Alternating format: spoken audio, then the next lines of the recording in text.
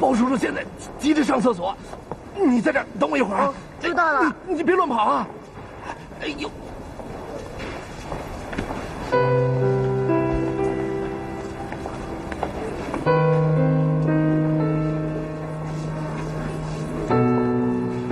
小朋友，你好，你叫豆豆是不是？你怎么知道啊？我跟你妈妈认识啊。我大名叫安宇，我小名叫豆豆。叔叔好。你好，小朋友真乖，来坐。对了，豆豆，叔叔听说你的病很严重，是不是？你怎么知道？不过我倒觉得没什么事儿的，就是有的时候浑身没劲儿，吃了东西老吐。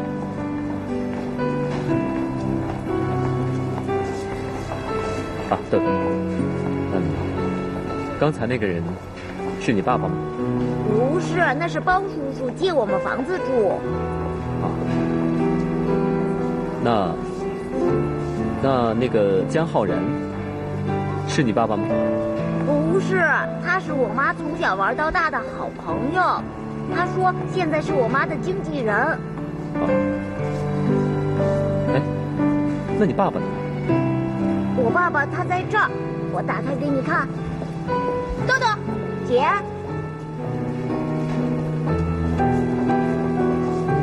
不许和陌生人说话。可是姐，别说了。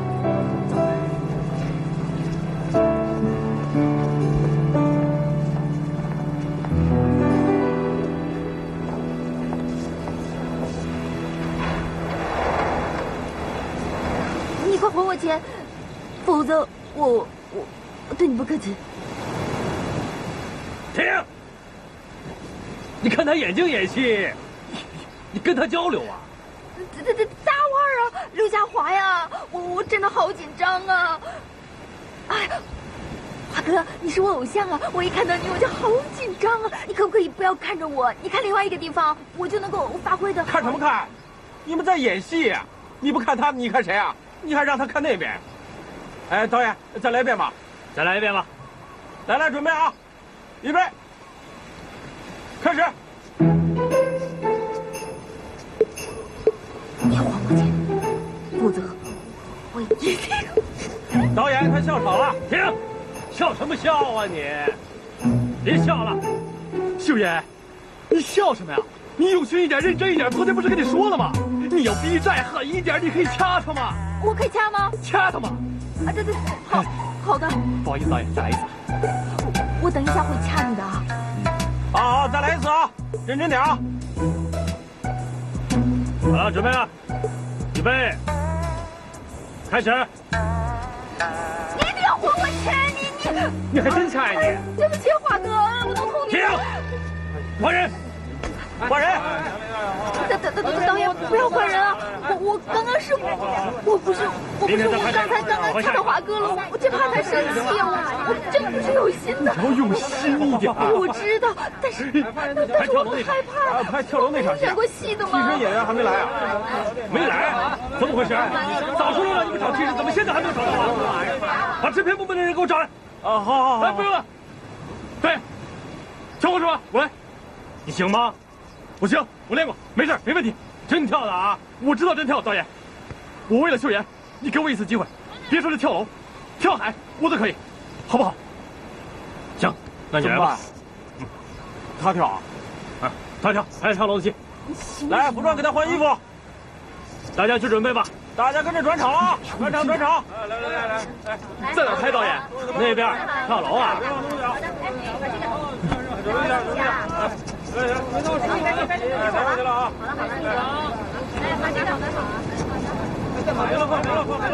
导演，我好了，好，挺好，哎，就这样了啊，来吧。哎，不要了，我根本就不想当什么明星，你也不必跳了吗？好了，我们回去吧，我还可以。这个时候你说这种话啊？我告诉你，我现在是你经纪人，这个机会我一定帮你争取回来。我马上回来，你等着我。不必了，等着我。哎，真的很高啊，浩然。啊，真的很高的。是很高。秀妍，如果我有什么事明天在医院的话，你一定要好好把握这个机会，啊！哎，加油！哎，别挡镜头啊！哦。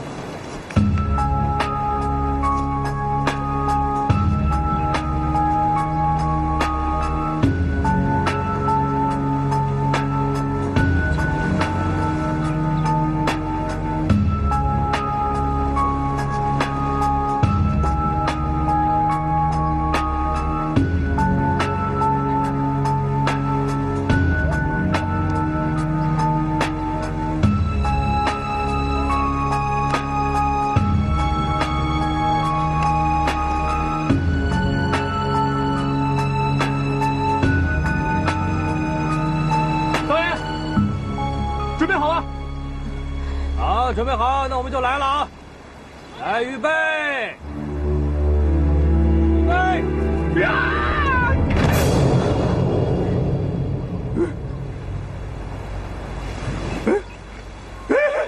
导演，怎么样？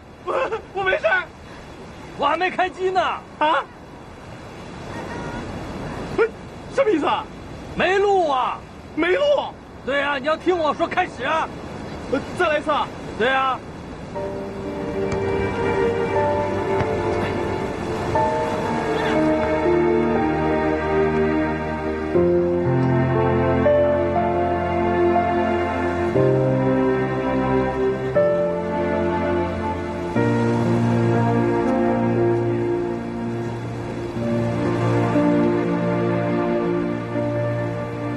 导演，这边是停开始以后再跳，对不对？对，停开始跳。好。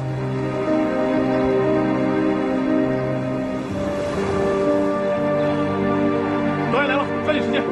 好嘞。预备，开始。呀！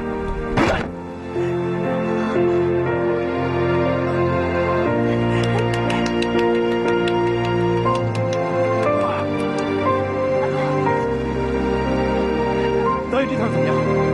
穿帮了。啊？是什么意思啊？你是替身，不能看到你的脸，你要挡脸。再来一次，我扶他一下。哎，好，哎，好，哎，来，预备，慢点啊，慢点，来，小心点，来，慢点啊。啊！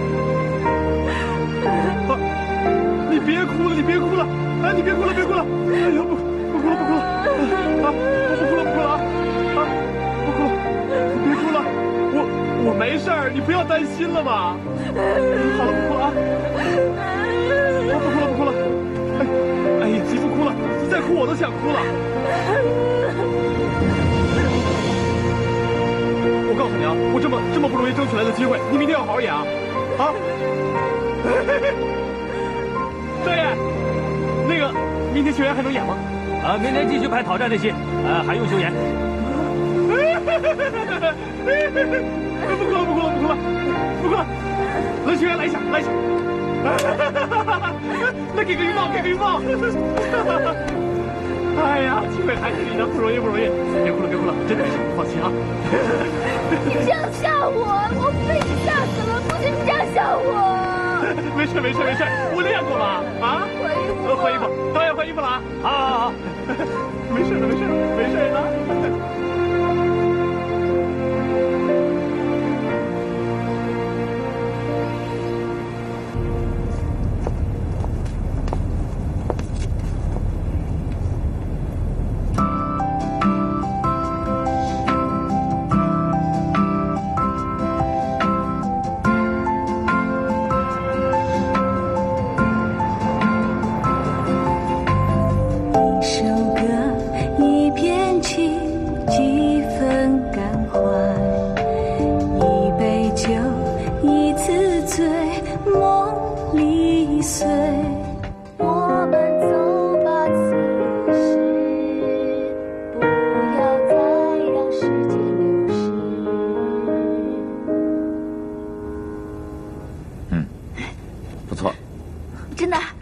像这样，就真的是不错了。谢谢。哎，学员，从我手里出去的学生，很多都是大个性啊。只要你用心，就一定能成功。好，我一定会努力的。赚钱是我的目标，我唱到哑我都会努力的。刘老师，您放心啊，我一定会努力的监督他，一定让他成为您的好学生、好徒弟、明星。好。哥，浩然哥，干嘛？你不是一直叫我浩然的吗？怎么莫名其妙的加一个哥字？我决定从今天开始叫你哥了。你是我见过的最好的经纪人，我去给你买水喝啊。哎呀，什么呀？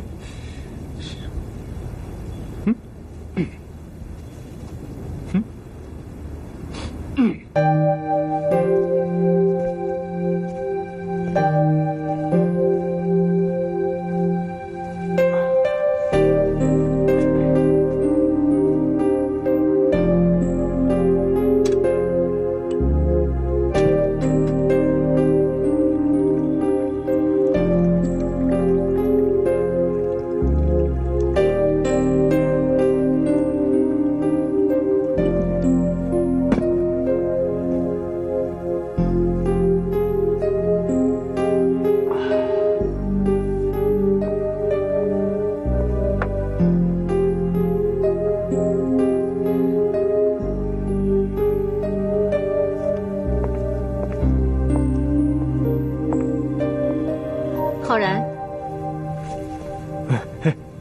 李总，你最近很辛苦啊。哦，我刚才去过电视台了，你的表现真的很不错，不但帮公司挽回了面子，而且还帮秀妍取得了新的机会。我真的谢谢你。没事儿。啊，下班一起吃个饭吧。好。那一会儿见。啊。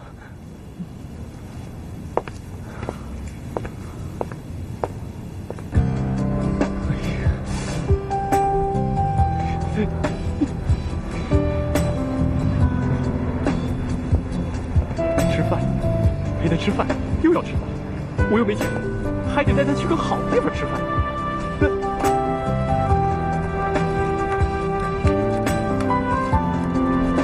这点钱去哪儿吃饭？要不就不去了，不去了。浩然，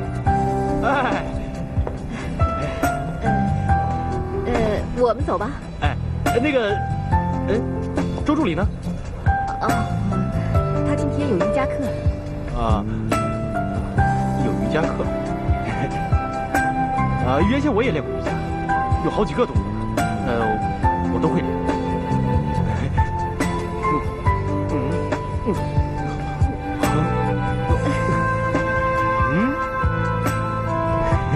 还行吧？不错。我还会理唱。不好意思啊，我今天穿的西裤。那我们上哪吃饭去？听你的。我定。好，老弟，走。走。哎，我开车，你坐着。啊。好。这个是开不开是吧？你确定会开车？哦，我有驾照，原先我开的是老款。亮了，来。来，请。这家伙还挺懂得照顾女人的。妈呀，这点钱怎么够吃饭的？拼了，加油！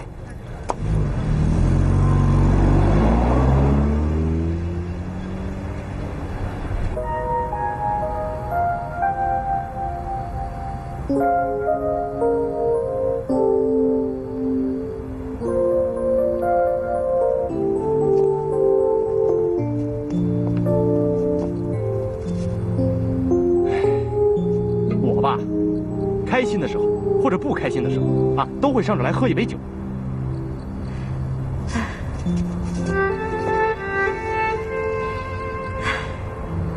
那你今天开不开心啊？特别开心。你呢？我是第一次在这种地方喝酒，感觉有点奇怪。哦。这样的地方，你从来都没有来过吗？那你大排档之类的地方，你也没有去过？没有。那看得出来，你的生活就像公主一样啊。你干脆说我的生活很乏味算了。不，我不是这个意思。其实我也挺羡慕你这样的生活。我们这就一个穷开心。那好啊，就为穷开心干一杯，来，干杯！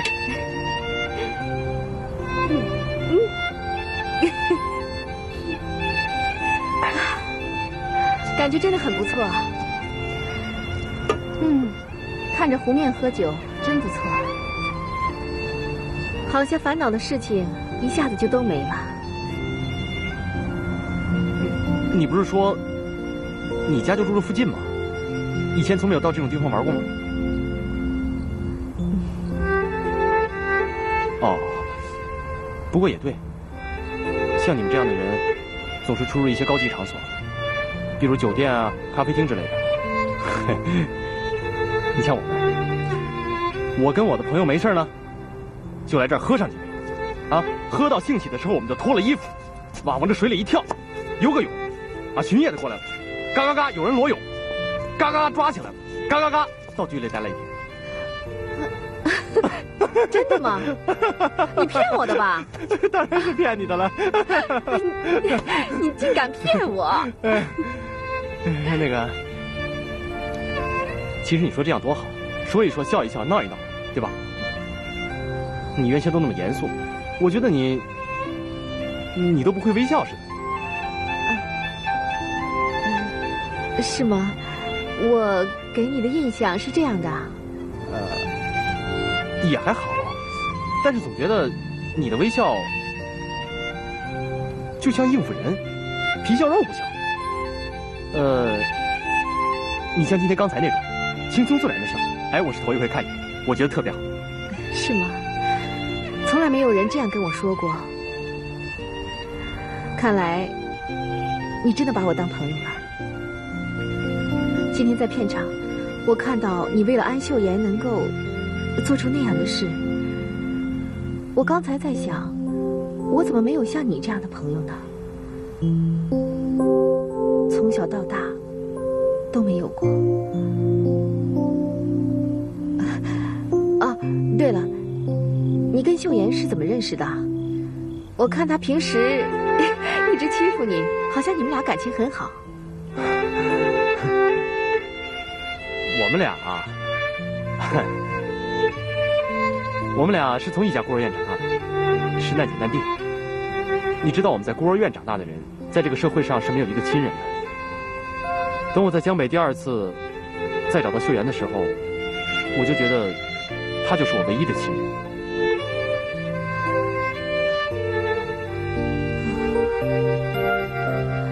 那后来呢？他在江北打工，一个人生活过得还挺不错的。后来爱上了一个花心大萝卜，他扔下了2个孩子，一个人走了。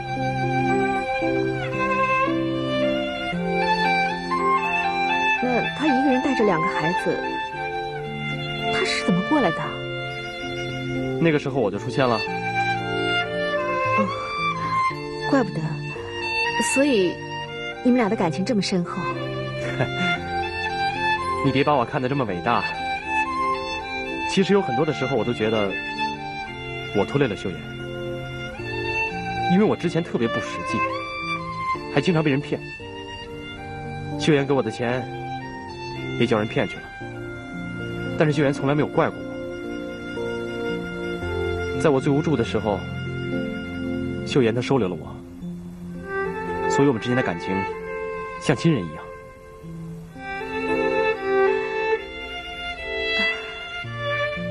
其实之前我去找过秀妍，我挺想和她聊聊，请求她的原谅，但是我看得出来，她是个很倔强的人，不愿意和我做朋友。其实我心里明白，我欠她很多，我想补偿我欠她的。我知道，那个时候你找我们签公司，我是觉得你是要报复我们，毕竟我们2个都得罪过你。但是后来经过一些事情，改变了我对你的看法。我觉得你是真心要帮助我们的人。浩然，其实你也让我对你的看法改变了。你是个实在直率的人，对人很真诚。你把我当朋友，能指出我的缺点，我真的很高兴。李总，别这么说，你这样我都不好意思了。别这么说。你不要叫我李总了，叫我美芝吧。周静就这么叫我的。不，我跟秀妍都是你的员工，你是我们老板，应该叫你李总，叫你美芝，这没上没下的多不好。那你跟秀妍一样，不愿意把我当朋友了？我不是这个意思，那个，那要不这样，有外人在的时候，我叫你李总，啊，没有外人在的时候，叫你美芝。好啊，来。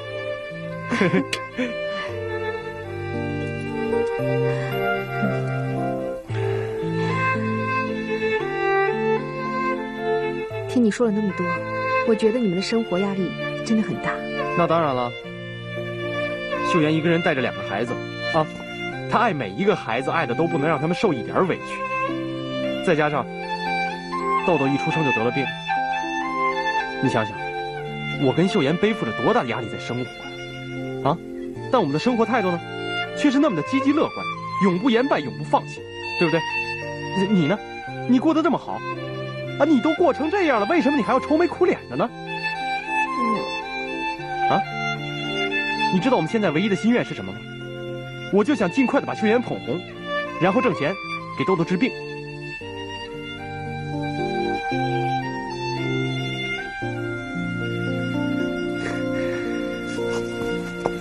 我江浩然一定会成功的。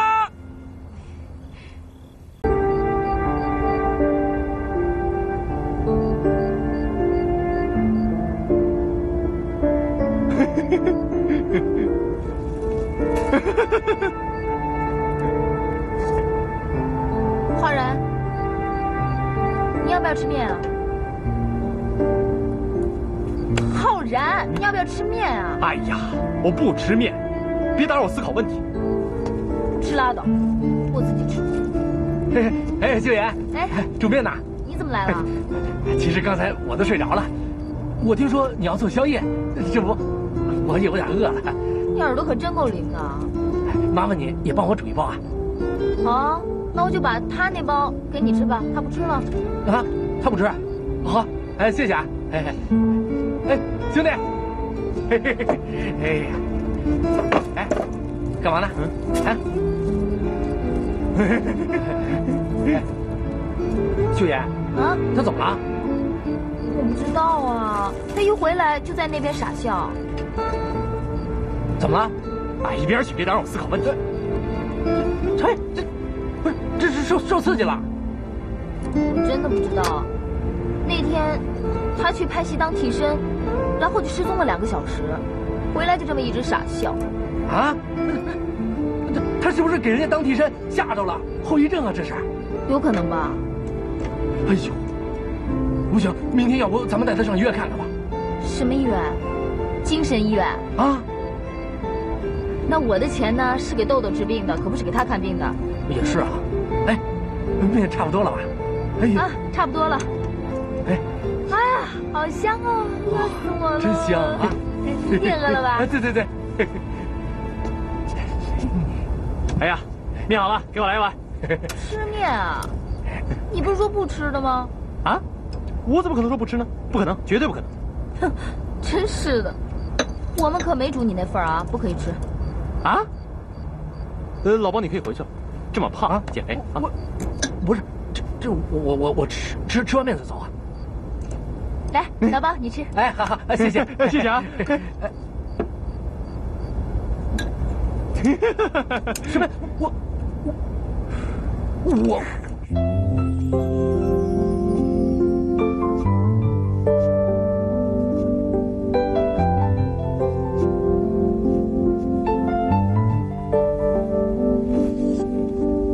其实你说这样多好，说一说笑一笑，闹一闹，对吧？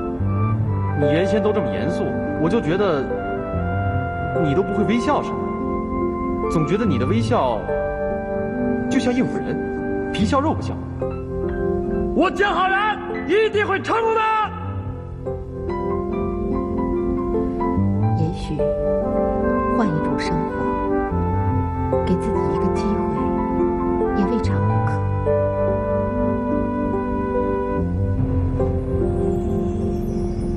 我看我们还是先去跟金总见个面，谈海外销售的意向。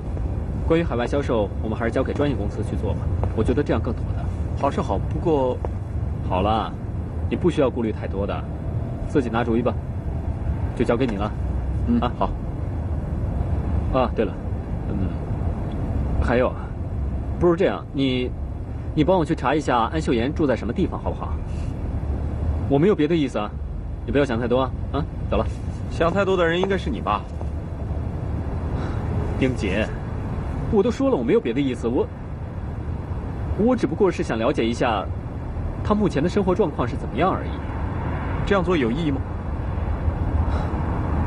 不管怎么说，她也是我的前妻嘛。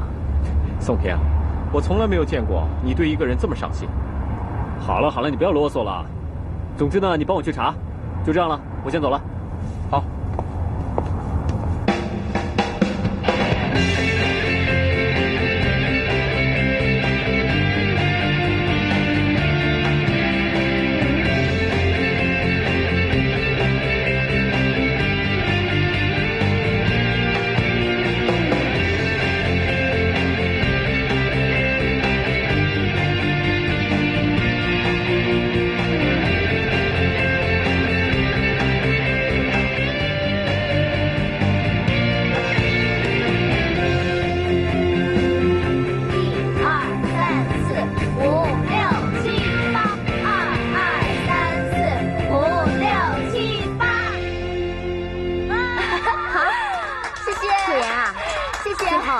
放点谢幕，然后从容的出去。好，今天的排练就到此结束了。好，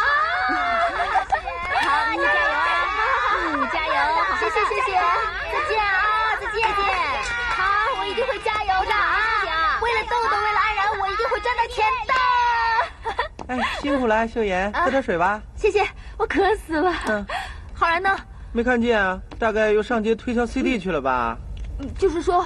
又没影了。对啊，一个上午都没有看见他。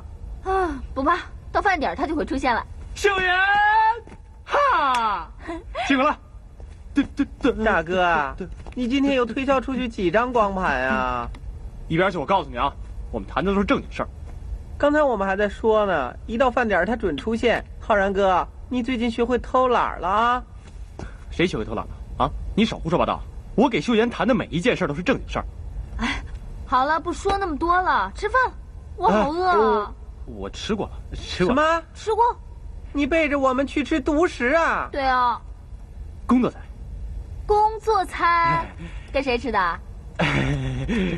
不能说。不能说？你答应我出去吃饭的，你现在又不说，你到底说不说？你说不说？快说！是这样，我跟我们公司的李总，吃了一个工作餐。李总？李总？哪个李总啊？我们公司的李总，雷美芝。对，是这样的，秀妍，刚才你在排练，我出去给你买点水啊，咔，我在门口碰到李总，李总想请我吃饭，咔，我们俩就吃饭了。请这样。对，我们吃了，但是我们所有聊的事情都是关于你最近练习的事情。他是我们公司老板，你说他叫我去，我能不去吗？是吧？就这样。就这样，你觉得还能怎么样？好了，算了，走吧。我不去了，走了，我练会儿舞。帮我拿东西行了吧？行。走。这是我的 email 地址啊。好的，你把他的照片不同类型的都发给我几张，我们选几张设计封面。好，那您能把您的邮箱也给我一个吗？好的。OK， 谢谢啊。是这样的，我希望你们做这个专辑的封面能做得漂亮一点，这毕竟是我们第2张专辑了，好不好？我们都指着它卖的。你放心吧，我们和李总不是第一次合作了。那宣传方面也就拜托你了，好吧？浩然呐，你说，你最好写一篇介绍秀妍的宣传稿。不是秀妍，你什么意思？笑啊，叫你写稿啊。主管是这样的，我没有写过这个，我不太会写。关键是我们不太了解他，写出来的肯定很空洞。要不你们随便写点，让我们来润色。叫我女儿写吧，肯定比她写的好。你女儿啊？哎呦，她多大？不是，那个是这样的，宣传稿的事包在我身上了，我写完了给你电话啊。今天我们就先走啊，先走了。好，那就这样啊，先走了啊，我们电话联系啊。你写，你怎么那么多嘴啊？你在他面前提什么女儿的事儿？有问题吗？哎呦，偶像是不能有孩子的，不然人气会下跌的。对呀，谁说的？做人要诚实。这跟诚实有什么关系啊？什么呀？跟个傻大姐一样。新人气歌手安秀妍，爱情的火花。她出生在风景如画的江北。她出生在风景如画的江北。从小酷爱音乐。干什么呢？我给安秀妍写宣传稿。我念念啊，新人气歌手安秀妍，爱情的火花，她出生在风景如画的。别那样了，我觉得自己写的像小学生的作文一样。不会啊，浩然，其实用心倾注感情，就会打动人，不需要那些华丽的词语，只要把你跟秀妍真实的故事写出来，我想很多人都会支持你们的。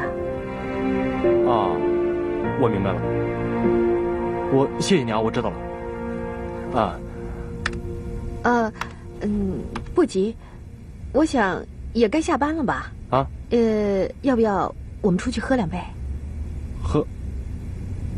喝，好。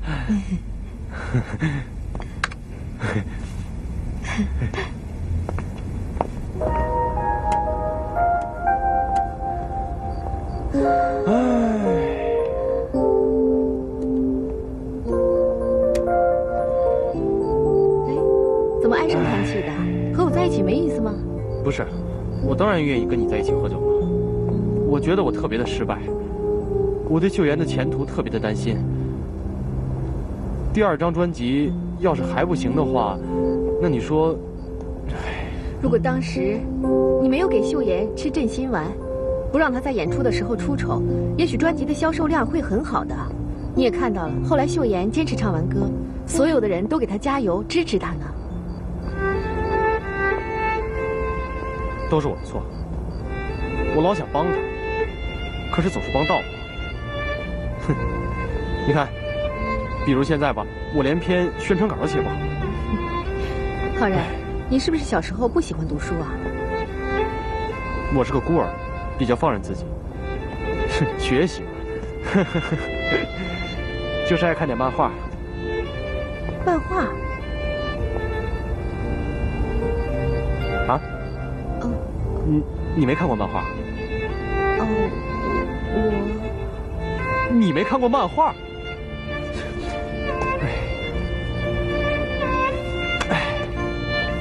你怎么没看过漫画呢？从小到大家里都不给我看漫画的，而且我父母说那种书不是书，读那种书没有文化。哎，漫画真的很有意思吗？我觉得漫画相当的有意思啊！我的成长就是漫画一直伴随着我的。你看过《三国演义》和《圣斗士》吗？《三国演义》也有漫画，圣斗士是什么呀？那你看过《城市猎人》吗？城市猎人啊？猎人怎么会在城市里呀？对啊，这个猎人他就是在城市里面，他见义勇为，拔刀相助。你不知道？我告诉你啊，我现在做人的很多道理，都是从漫画中学来的。你看过《西汉演义》吗？那是什么？也是漫画吗？啊，你不知道，他讲的是刘邦和项羽的故事啊。你不知道《霸王别姬》吗？这个我当然知道，这也是漫画吗？对呀。我告诉你，漫画里是这么形容的啊：项羽在逆境当中，被刘邦重重包围，他的部下纷纷叛逃。项羽的妻子在为他跳完最后一段优美的舞蹈之后，接过项羽的剑，嘎嘣儿，自杀。那这个寓意讲的是什么呢？不知道。死在别人的手里，不如死在自己心爱的人手上。这个故事是这个寓意的吗？绝对不是这个寓意，我是跟你开玩笑的。你骗我！你骗我！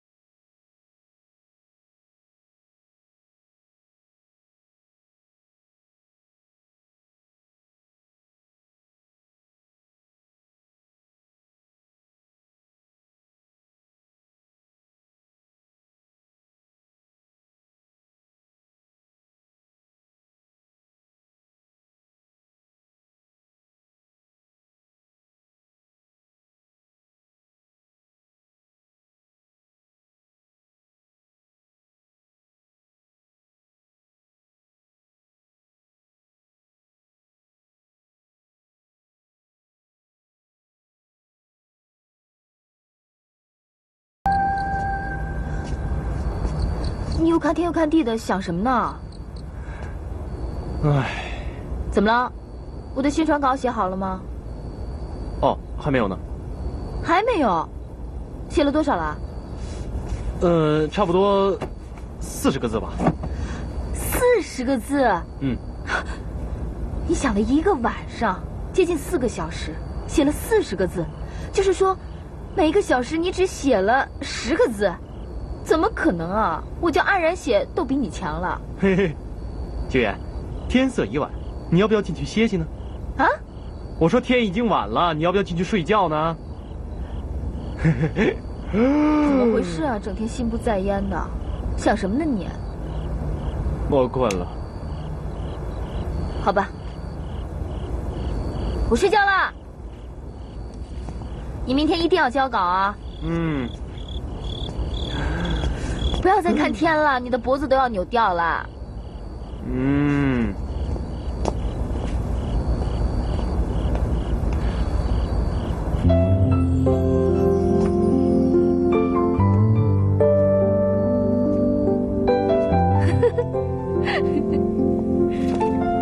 你在干嘛？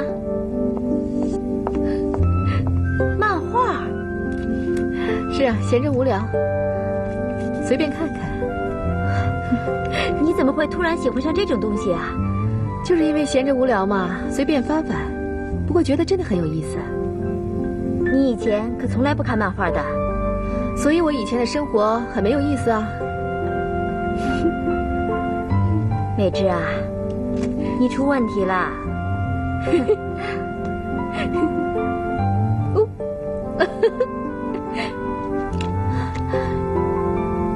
没想到。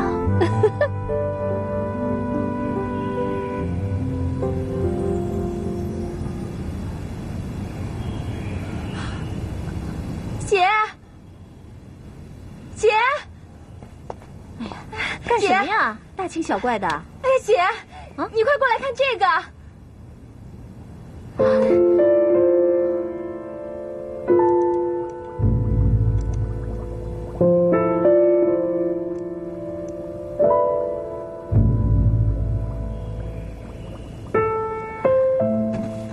周静，你进来一下。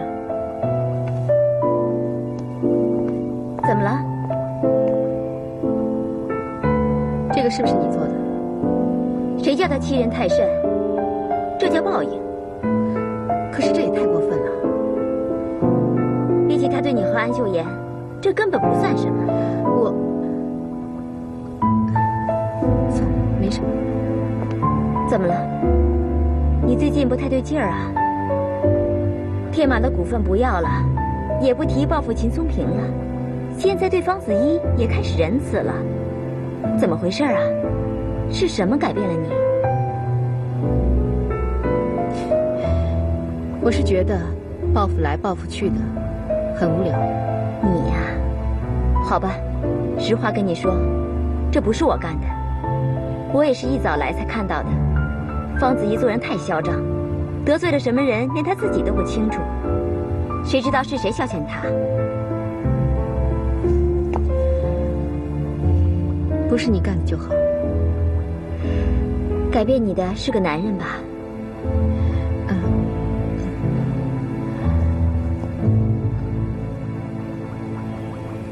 这什么？我给你那么多钱，就让你这么写我的？你赶快把照片给我删了！这我也不知道怎么回事，你干嘛对我发那么大火呀？我不管，你马上给我摆平这件事情，否则没你好果子吃！我不是你奴才，你干嘛这么生气的人对我说话？你说什么？现在事情闹得这么大，不是我说摆平就摆平的，我只有一张嘴，堵得住那么多嘴吗？我给你那么多钱，让你吃干饭的。你给我钱是求我办事儿，你托我办的事儿我全办了，甚至连假新闻我都给你做了，那钱是我应该拿的。现在这事儿，我帮不了你。对不起，我走了。你给我回来！混蛋！你个混蛋！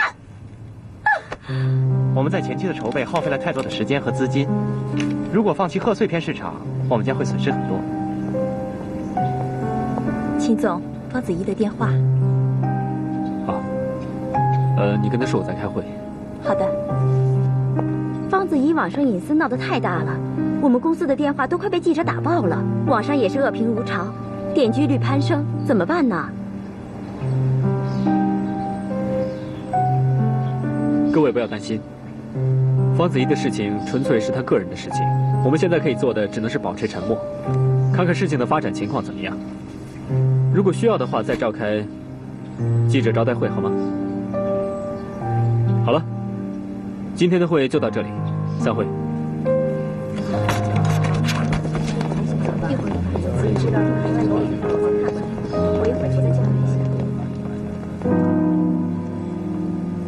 下。松平，方子怡的事情，她总是跟我说，秀妍是个不要脸的女人，看她自己做了些什么出来。为什么每个人都这样呢？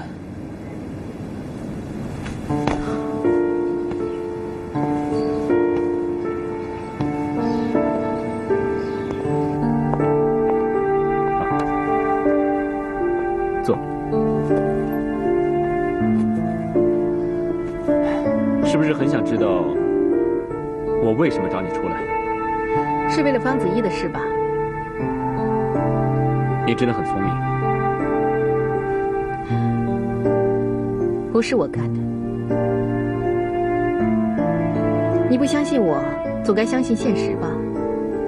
如果我要对付方子怡，何必用这种手段呢？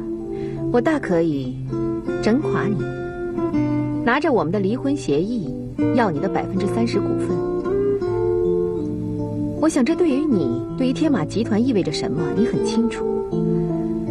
到时候你已经不是家财万贯的秦总，方子怡会怎么表现呢？她肯定会弃你而去的。我一箭双雕的事都没有干，我会干这种事吗？再说了，你那方大小姐如果生活作风检点点儿，怎么会有这种事呢？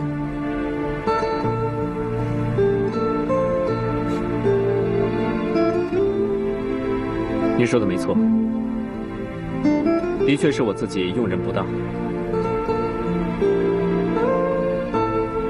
好了，我想知道的问题都有答案了。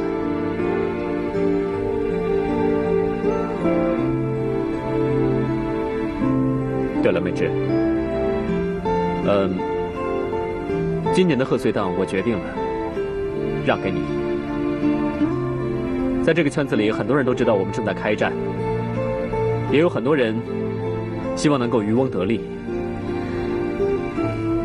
如果我们继续争下去的话，只会两败俱伤。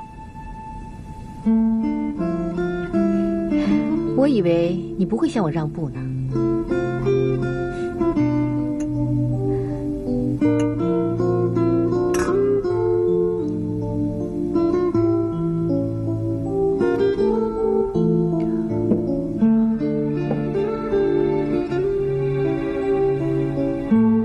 其实呢，我想了很久。我跟安秀妍离婚之后，你也没有继续向我追讨那30%的股份，那就证明你手下留情了。是我欠你一个人情。你欠我的人情太多了，我现在不想一一向你讨还了。不过年底的贺岁档，我就不客气了。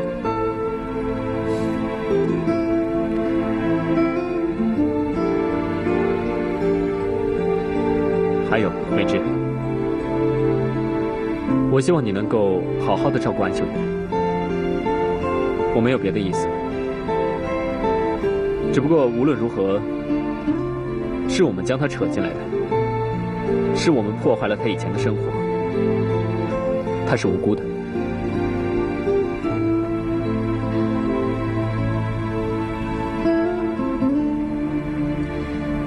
你把刚离婚的老婆托付给以前的老婆，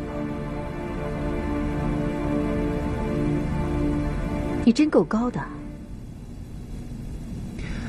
你说话真是越来越刻薄了。你也让我越来越难以琢磨。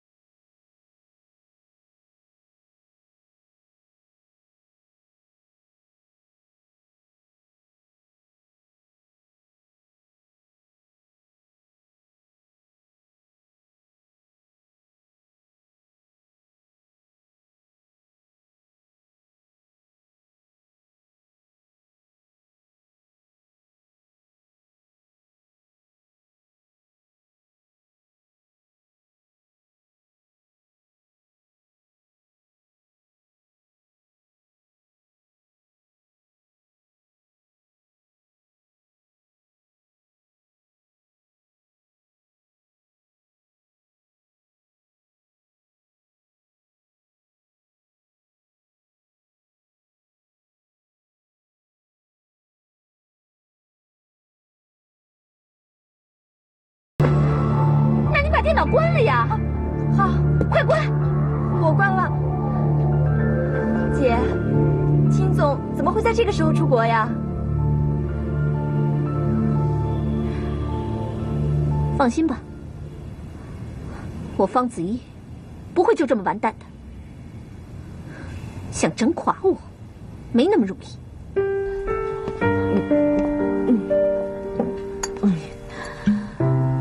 美芝啊，你少喝点。我要喝。好，行。哎，你别喝这么猛了，你喝慢点。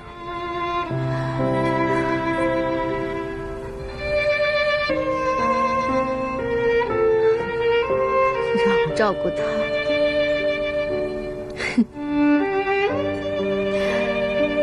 秦松平，你真能想得出也做得到。你也会关心人，也会有温情。我努力了这么多年都没有得到的东西，他却得到了。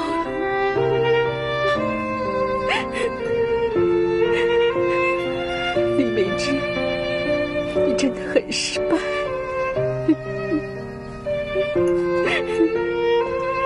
哎，美芝，你别喝了，你喝多了，我也不知道你在说什么。我跟你说，在几年前我已经订婚了，之后有一个男人闯进了我的生活。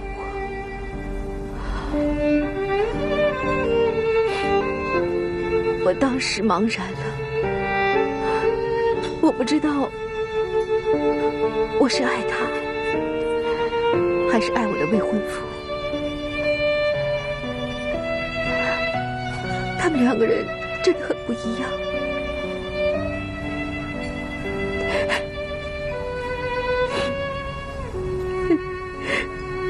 我的故事好听吗？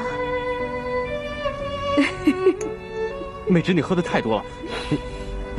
你听我说完，这是秘密，没有人听过的绝版。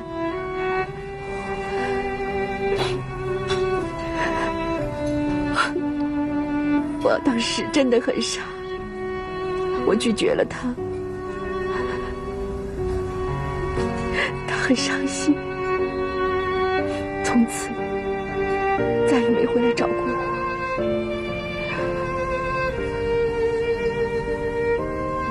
我以为他会理解，可是这么多年过去了，他再也没有回来找过我们。我知道他是恨我，恨我们。都已经过去了，都结束了。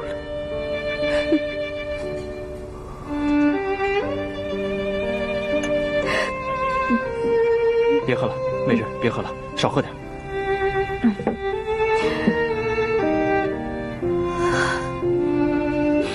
我要是早知道秦松平是这么自私的人，我干嘛要拒绝他？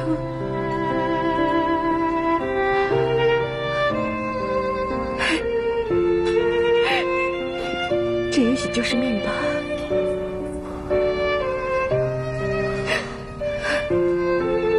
美芝啊，那你可以找那个爱你的男人吗？你现在毕竟已经离了嘛。找不到。找得到，你要想找的话，肯定找得到。找他吗？啊。说不定人家已经娶妻生子了呢。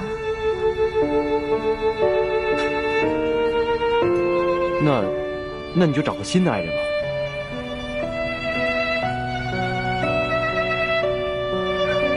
我啊，像我这样的女人，这么没有情趣的女人，谁会喜欢我？其实我觉得还好，你挺招人喜欢的。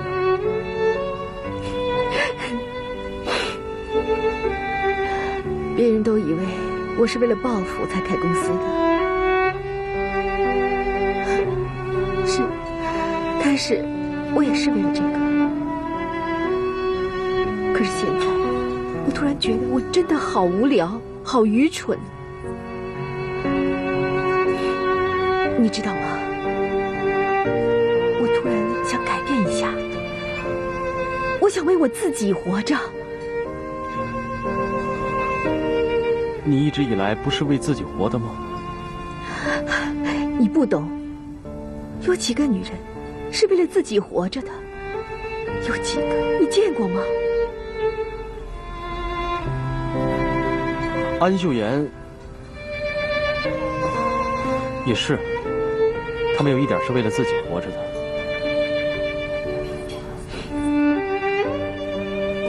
好可怜你们女人。你理解了吧？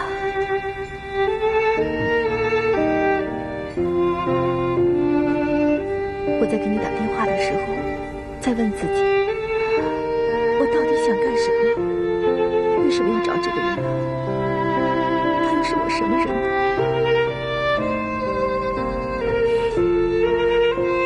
可是，我真的没有什么朋友。我很想把我心里的话说出来，你知道吗？美珍，以后你想说心里话，你想倾诉出来的话，千万别憋着，会憋出毛病的。你随时找我，我愿意听。真的吗？啊，你真的愿意听？我愿意听，真的。你就把我当成垃圾桶，你想说什么就对我说出来，说出来你就舒服了。啊，真的可以？可以。那谢谢你。没事，没事。那个，哎，你别喝酒了，来喝点水，喝点水。老喝酒对身体不好。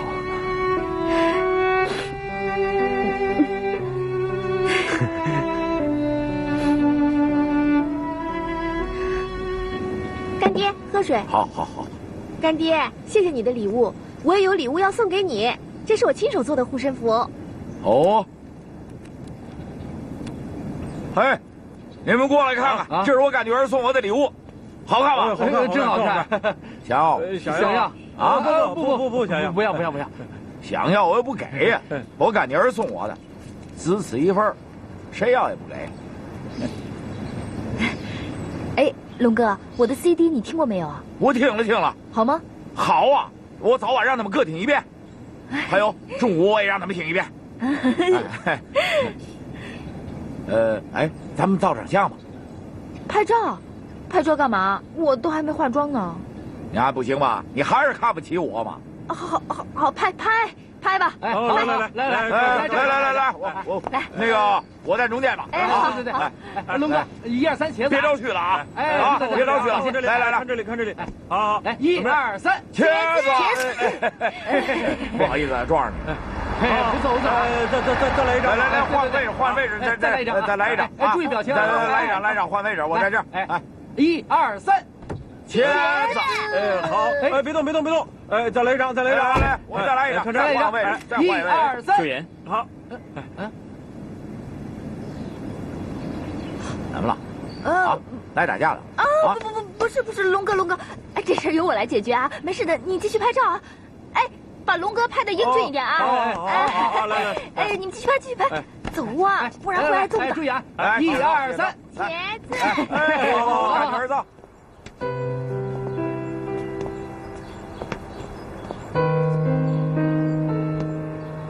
你怎么到我家来了？没有，我刚刚去办了一点事，然后就开车经过这里，有点累了就休息，没什么。你办什么事可以经过我家啊？我就是喜欢在你家附近兜风，怎么样？你觉得这样说得过去吗？你什么意思啊？你以为我专门来看你啊？我也知道你不敢来这儿找麻烦的，你知道这是我家，帮我的人可多可多了。你想说什么啊？你以为我想对你怎么样啊？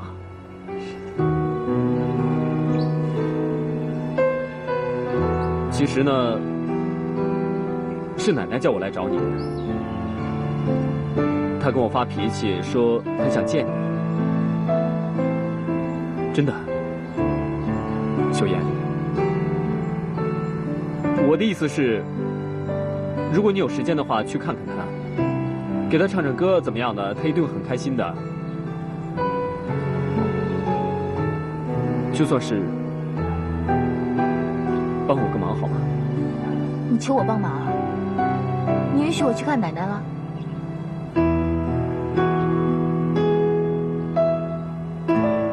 我就这么一个奶奶，她说的话我怎么能不听呢？她想见的人，我怎么敢不去帮她找啊？我从来都不是一个很孝顺的孙子，所以呢，我心里很不安。我知道我自己很过分，全世界的人都恨我，我还自以为是。秀妍，如果你有时间的话，过去看看她好不好？不是为了我，就当做是为了奶奶，给奶奶一个面子啊。当然了，如果你真的不想过去的话，我也就不勉强你了。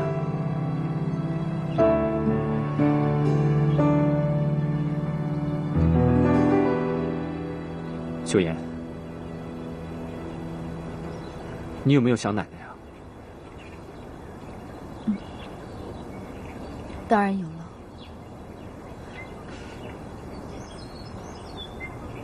那你答应我了？放心吧，我有空一定会去医院看她的。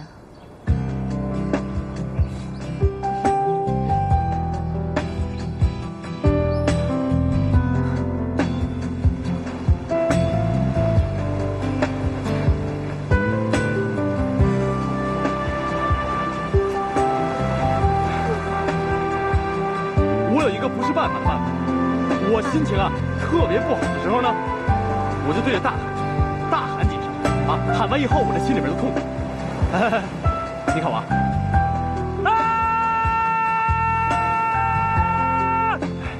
就这样试试。我也喊吗？试试。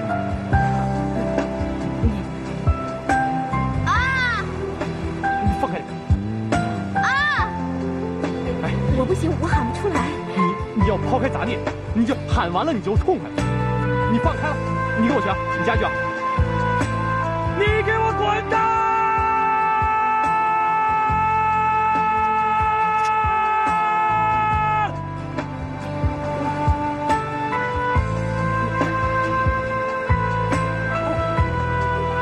你给我滚蛋！